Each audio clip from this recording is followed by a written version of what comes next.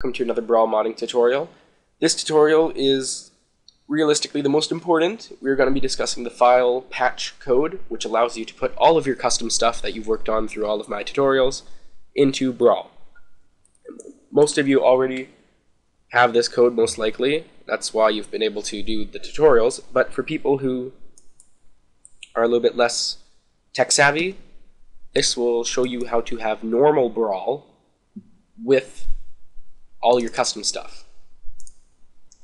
So you don't have to get like Brawl Plus or anything.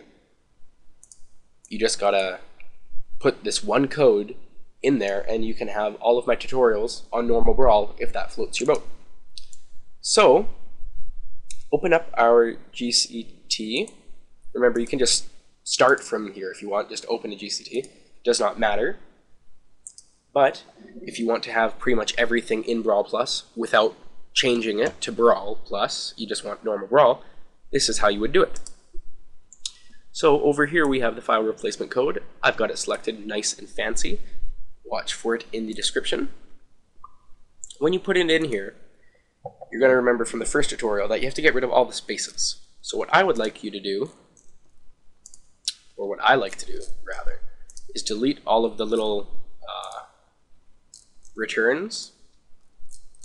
Because when you're doing it really fast, when you press delete and then down, your cursor moves back to the start of the line when it hits one of those, right? So you just want to be able to do this really quick. It's very time consuming.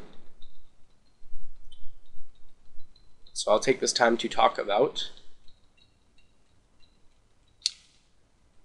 what the file replacement code actually does. So on your Brawl ISO, also known as the Brawl disk, your Wii is reading all the folders in there as you play the game. So when you actually run Brawl, it is going to private Wii, RSBE, PF, or however that linkage is, and those files are actually all real. So what the file replacement code does is it makes it read what you have on your SD card instead of what's on the disk. But if you have nothing on your actual SD, don't worry, because it will not add anything because there's nothing there. So it adds what you have, doesn't add anything else, and that's how basically all of my tutorials up to this point have gone so far. So this code is really the basis for every other tutorial I've done.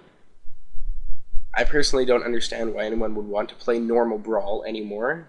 I find it to be very slow and very defensive. That's the biggest complaint I've heard.